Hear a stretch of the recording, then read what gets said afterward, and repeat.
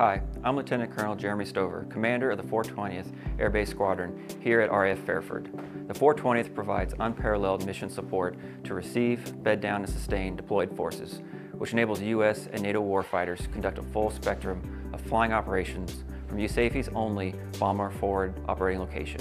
RAF Fairford has been used by the U.S. Air Force nearly continuously since it was first built for D-Day operations in 1944. All of us at Team Fairford are looking forward to RIAT 2022 when the Air Tattoo will also be celebrating the 75th anniversary of the United States Air Force.